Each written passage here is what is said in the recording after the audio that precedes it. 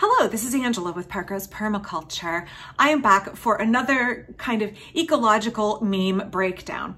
So I've done a couple of these in the past, and I know that I probably have a lot of strong feelings about these little blurbs that are just supposed to communicate some kind of sustainable living or ecological or environmental perspective that someone has in a really succinct and witty way. And they seem to just fall so flat. And I think that they are no less appropriate to dissect and analyze than any other kind of critique in popular culture. So I want to talk today about this meme that has been exploding on social media for a few days. And particularly it got shared in like the kind of pollinator groups, the naturescaping Facebook groups, the cottagecore groups. And I have lots of feelings about it on lots of levels. And I'm only going to tackle one element of this meme today. So I'm going to ignore the fact that, oh, it's revolutionary to say honeybees aren't native. Of course, we know they're not native in North America. And of course, we know that you can care for honeybees and care for native bees at the same time. So I'm not going to really address that. I have a whole video on whether beekeeping is ecological or not. And I'll probably be updating that video later this year. So the second part of the meme is keep your cats indoors, and like that's controversial. Cat people get their hackles up over that one. I'm just gonna say I think you should keep your cats indoors. They're an introduced predator. But we're not gonna tackle that today either. I just wanna talk about the main chunk of this meme, and particularly because it's mostly getting shared in Facebook groups that focus on growing natives and folks seeing themselves as persecuted when they advocate for growing only natives. So this meme is really problematic for a bunch of reasons. I don't understand where this trend came from to say we need to grow only natives, and if you grow introduced species, then you are part of the problem. And I think that this meme can be harmful for several reasons. This message can be harmful for several reasons. So first of all, there's no basis for saying that growing only natives is superior in any way to growing a diverse set of native and introduced species. It creates this really false dichotomy that says you have to grow all natives or you're bad. And the reality is that pretty much every gardener is going to be growing a mix of native and introduced species. Okay, so I do want to cut in here and say that invasive and introduced are not synonymous. Please don't use them interchangeably. I have noticed when this meme has been shared, particularly, I think it was in like a cottagecore group, I may have gotten a little bit emotional when folks with no basis in truth whatsoever asserted that European honeybees are an invasive species in North America. They're not, they're an introduced species. Those are two different things. There is a very specific set of criteria that makes something invasive. So there are all kinds of introduced species that we as home gardeners and hobby livestock keepers and farmers use that do not meet the criteria for invasive. Introduced does not equal invasive. So despite the overall ridiculousness of this meme, I think that it is centered in a sincere and earnest desire to want to conserve our native ecosystems. It is out of a sincere desire to want to do the right thing. I think there is absolutely validity in wanting to grow natives. I am a certified backyard wildlife habitat at the silver level. I grow a lot of natives in my garden. I want to create habitat for native species. I want to conserve native species. I want to create food and shelter and space for wildlife in my garden. And that means I grow a lot of natives, and I do what I can to support organizations that conserve wild spaces.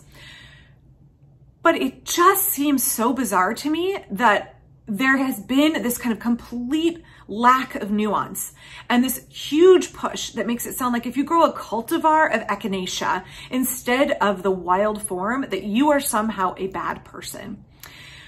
If you grow anything introduced in your garden, be it lilacs or be it roses or be it cherries or be it collard greens, you are somehow failing the ecosystem around you. What a preposterous notion. I don't really know where this came from, other than there are a few Facebook groups that are kind of invested in this really dramatic message of pushing the all natives or else message.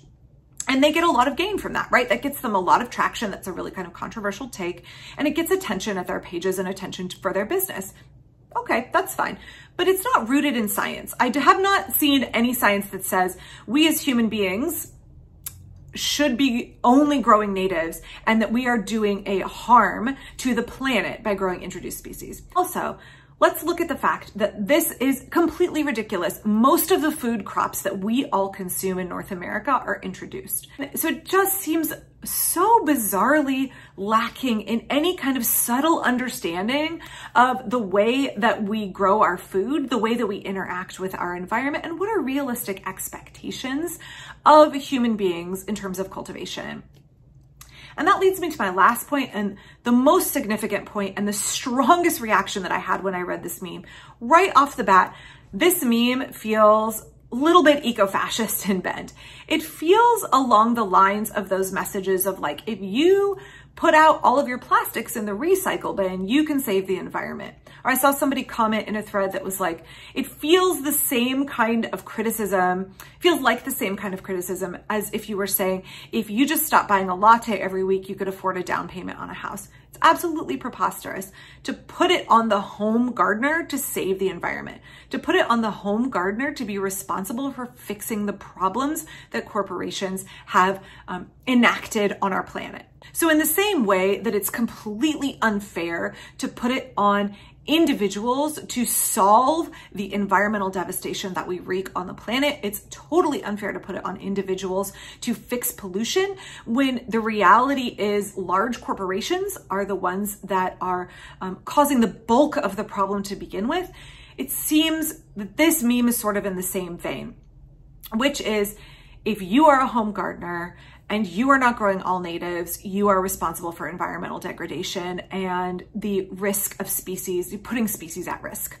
The meme seems to be entirely missing the point of who is responsible in the first place. Yes, I recycle everything I can. Yes, I reduce my water usage as much as I can. Yes, I try to live as much of an ecologically conscious and responsible life that I possibly can.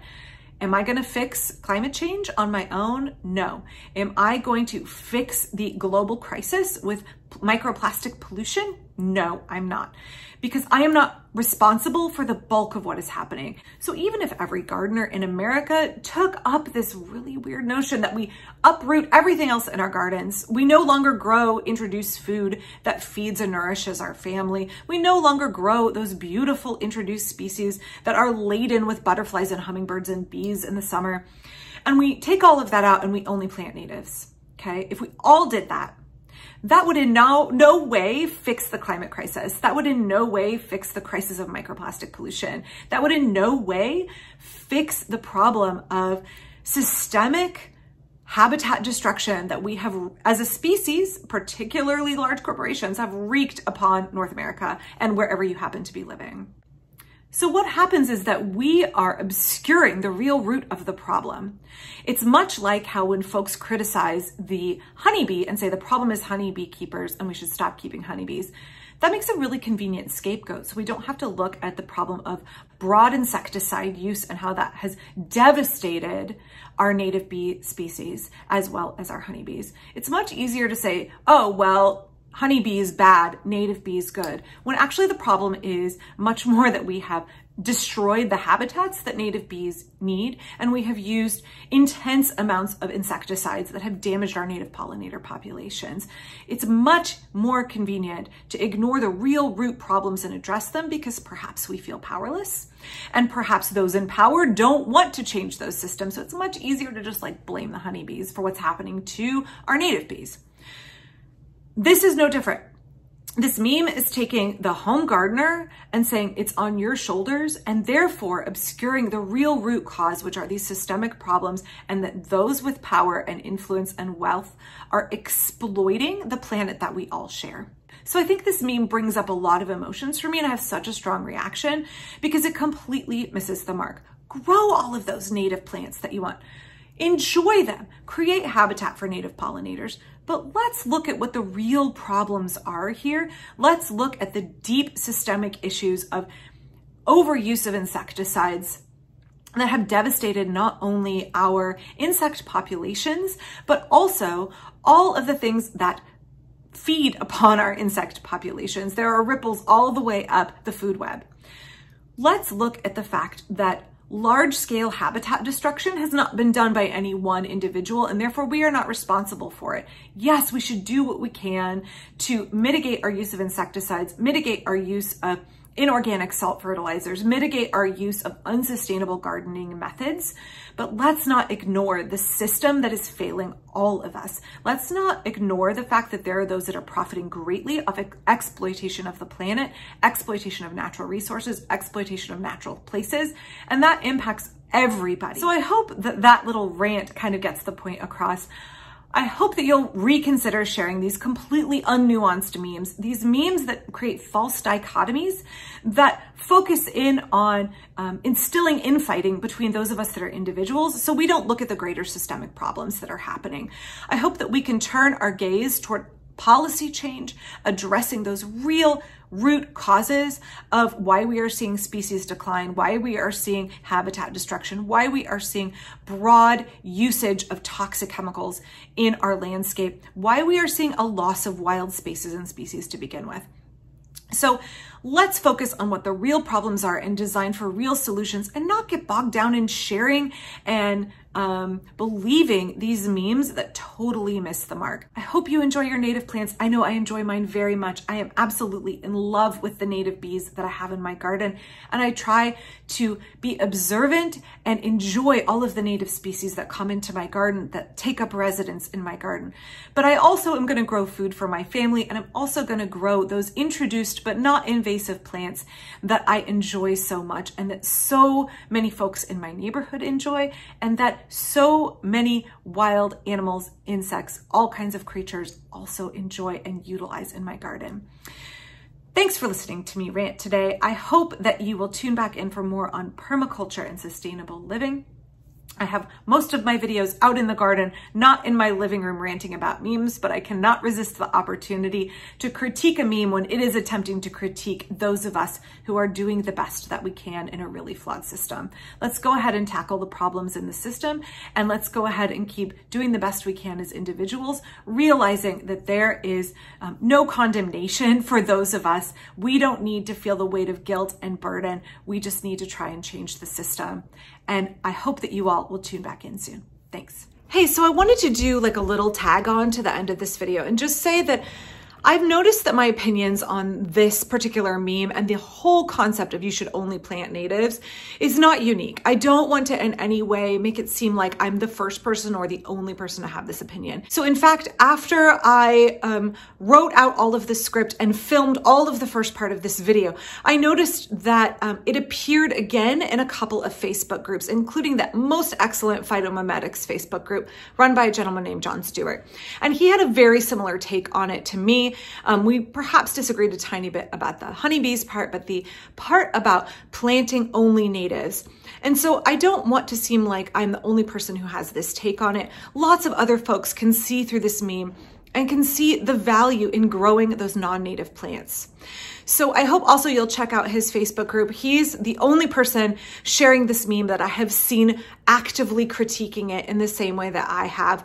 And I really appreciated that he was adding his voice to the conversation. It's also just a really funny Facebook group. So I hope that this video was helpful for you, and I will be back tomorrow from my permaculture garden. Thanks.